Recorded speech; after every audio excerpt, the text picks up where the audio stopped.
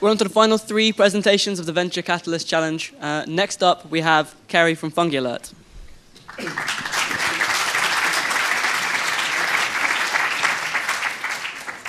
So hi, we're Team FungiAlert, and we want to increase crop yields by detecting plant disease earlier so you can treat it. You can think of us as the smoke detectors for farmers. We solve the problem before it destroys everything. So first, our team. So Angela and I are 2 PhD students, and we actually work in the area of crop sustainability, so we're well placed to solve this problem. We've been working together for 4 years, but we came together a year and a half ago to work on FungiAlert, because we're both really passionate about increasing food production. We also have a great team of mentors and advisors. So what's the problem? Well, maybe let me start by illustrating it with a story. We know a farmer, a strawberry farmer. He sprays these fields regularly with fungicides to avoid loss due to disease. However, he notices some deteriorations in some of his strawberries. He sends them away for testing, and in the week that it takes to come back, his entire field looks like this. Everything's destroyed. He lost hundreds of thousands of pounds. And although he lost everything, on average, farmers lose 30% of all their crop yields due to plant disease. And why is this?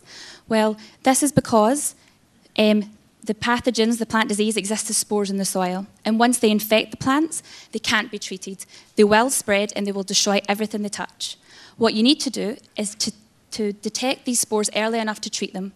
And if this farmer had FungiAlert, he could have used our device to detect it early enough to treat it, but also to tell him if his fungicides was actually killing this pathogen. So I did say farmers send things away for lab tests, and these are the competitors, I guess, although not really direct competitors because they're extremely expensive. They're not really done in situ as such. In fact, it takes a week for the lab test to come back, and it requires high skill and labour that require the farmer to do work, which is not ideal for farmers. Okay, Syngenta have recently partnered with a company that detects the spores in the air. It's a really cool piece of kit, but it's highly complex and highly expensive. It doesn't detect spores in the soil. We spoke with Syngenta, and they said if we could develop a device that could detect spores in the soil, they'd be interested in partnering with us. And that's what Angela and I did. We went away, and we developed an early detection device called FungiAlert. It's simply a device that you plant into the soil, and the farmer is alerted to the risk of disease by a simple colour change, and he can spray and take preventative action there and then to save his crops. So how does it work? 4 simple technologies. Chemoattractants and a needle that attract the spores from far away to the device, making it more selective than others. It's also got specific media and specific filters, and it's also got a detection chamber for visualization. We have a strong IP position. We filed a patent last year, and it covers the use for all pathogens in all crops. It covers the use for not only soil, but water irrigation systems. It also covers for more sophisticated detection methods, meaning you can put wireless chips in there to be able to detect these over large hectares for large farms, and also for data collection. So what's our market? Well, we're initially targeting Phytophthora, it's the plant destroyer of the 21st century. It's a huge problem. $5 to $7 billion is lost per crop every year. That's one pathogen. And where do we sit? Well, the diagnostic market for agriculture is $3.8 billion, and this is to increase to $7.3 billion by 2020. And that's because there's more stringent guidelines in place to make sure that they're regulated what's going into the food supply through chemicals and pathogens. Fungicide market's $20 billion. We want to close these 2 gaps because we believe our solution will mean farmers use less fungicides.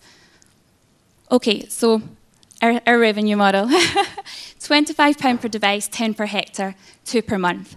Over the growing season, that's £3,000 per hectare. That's 80% cheaper than our current competitors over that growing season. Our manufacturing costs in mass production are less than £2 per device. And you might think that our growth curve seems dramatic, but even with 100 customers, with even conservative manufacturing costs, we could turn over $3 million. So where are we? We've built, and we're in early prototype stage. We need to continue with lab validation. But we've also signed up farmers for 5 large farms for field testing of our device. And we've also been in contact with Syngenta, as I say, because we want access to their distribution, marketing, and sales channels. We've also been talking with Big Noodle, which is a centre for entrepreneurship to help accelerate startups. And they've put us in touch with the Minister of Agriculture in Scotland and in Asia. We're having great contacts to get our product to other markets. So thank you so much. And if anyone wants to come and speak to us today to learn more or to give us some advice, that would be fantastic. Thank you.